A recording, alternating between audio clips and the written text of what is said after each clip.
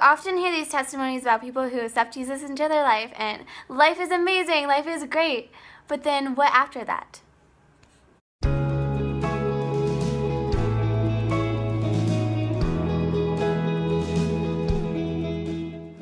In the evolution of the Christian soul, there is two destinations that must take place in your walk with Christ. The first place is the place where you choose to have God in your life. You accept Jesus into your heart, you say, I choose to believe in him, and you receive salvation. Now the second destination, there's lots of names for it, but I like to call it spiritual maturity. The place where your soul reaches the promised land, where you receive full baptism of the Holy Spirit and you have victory over sin, and basically where you complete the process of sanctification.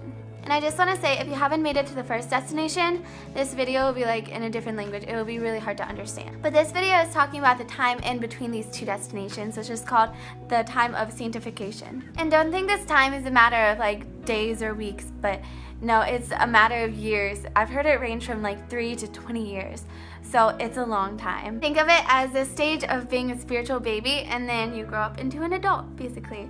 I like what Lecrae said about it is no one comes out of the womb walking. Another way to like visually represent it is, this is one the Bible uses quite often, is you have a seed and then it grows into a flower or a plant. Once you reach this place of spiritual maturity, you are no longer a slave to sin. You have fellowship with the Spirit. There'll be like spiritual fruit in your life and you will find contentment in Christ, and you have fellowship with the Spirit, did I say that?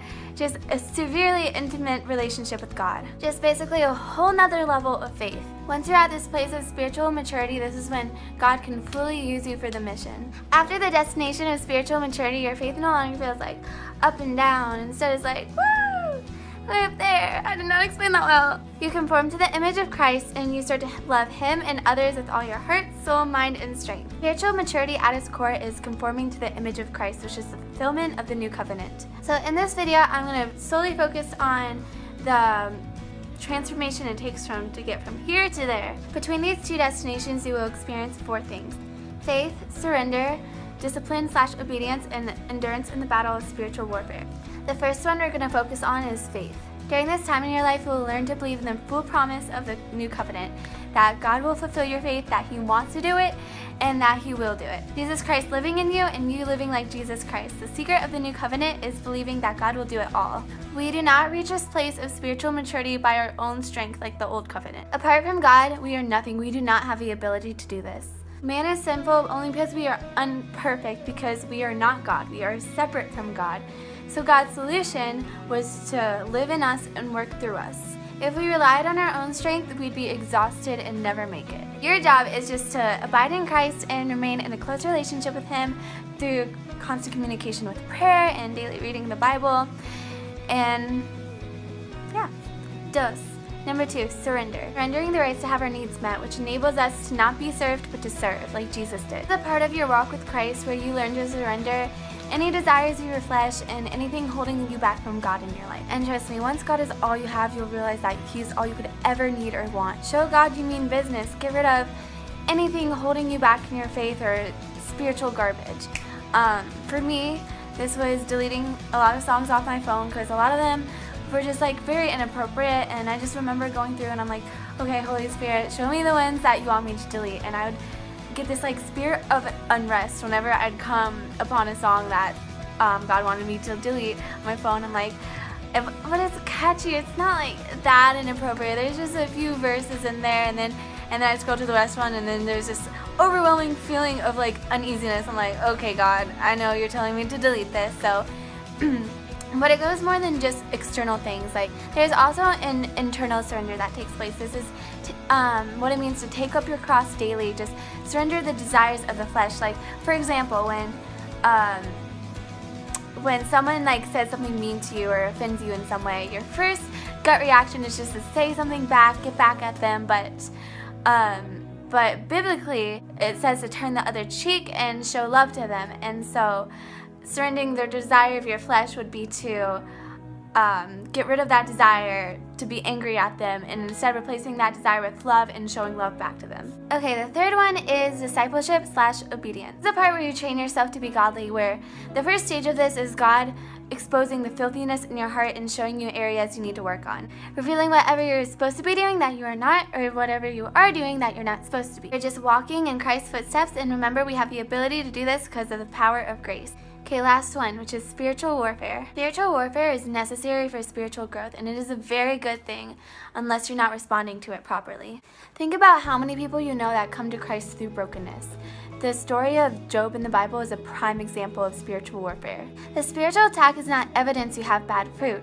The evidence of fruit is what the spiritual attack produces in your heart. Signs you are going through spiritual warfare include doubts about your salvation, thoughts that God is not good and He has rejected you, loss and pain in your life, being in a dark place in your mind, and negative thoughts, temptation, and so much more. There are 4 reasons for spiritual warfare. The first one is testing.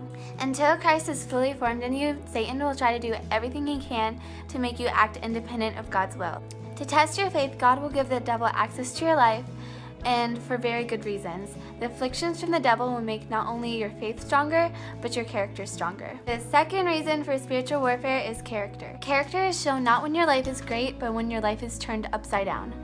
He does this for the strengthening and the consistency of our character. Because our main goal throughout all of this is to receive the character of Christ, which I'm going to make a video on next week. Third reason is trust. It eventually brings about trust in God, because you'll see all the ways He still remains faithful to you and still offers you grace. It will help you realize the love He has for you, and it will strengthen your relationship with Him. Fourth reason is humility. It will make us realize how dependent we are on God and that we can really do nothing apart from Him. And we realize the blessing of weakness. If Jesus were to remove all our struggles of sin overnight and we become, oh sorry, my hair's crazy, and we become Christ-like characters overnight and become from this destination to that destination overnight, well guess what? We'd be struggling with pride. We'd think it was, whoa, look at us being all Christ-like, you know? So we need to realize it's all in Him and not on us. It develops a dependence on God and shows us our need for a Savior. It keeps us humble, so we use His strength to persevere and to endure.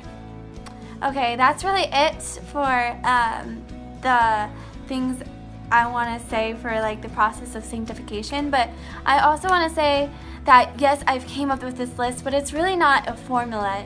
Really, everybody's walk with Christ is different, and we all get to this place different times and different ways, and it happens differently for every person. Just keep chasing after Christ with all you have, and eventually you will reach that spiritual promised land.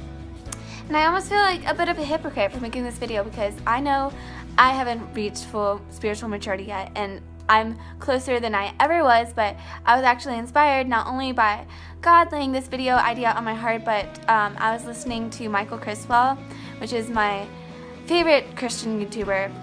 He's reached full spiritual maturity. You can just tell by his messages. Like, it's not even him speaking, it's the Holy Spirit. And so I have not reached that place yet, but I am definitely, I've been a Christian for a little over 2 years, and I'm definitely at a place in my faith I've never been before. Like in my past, my faith has just felt like going ups and downs, and now it feels like a steady up, and like I'm feeling like contentment with Christ, and like I'm fully beginning to understand, like I could start crying. I'm fully beginning to understand that like He truly wants the best for me, and like even with trials to face, like He truly intends good for people, and He wants us to enjoy life, and He wants the best for us. He knows.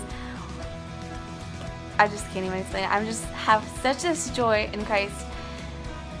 I can't explain it. And the reason I make YouTube videos is not because I necessarily like making YouTube videos, but I want to get this message out there because I want everybody to experience the same joy I'm experiencing, because I have not felt the same joy like this in anything else in my life. Definitely not. And so I want everybody to experience this. And right now I'm trying to get to that place of spiritual maturity that Michael Criswell talks about and so many people talk about. And so right now I'm praying for tests. I'm like, God, send trials my way. That's a scary prayer to make, but never thought I'd get to this place I am right now in my faith. And the reason I want to make these videos is because I want everybody to experience the same joy that I wake up to every day with God. And so with that said, thank you for watching and bye!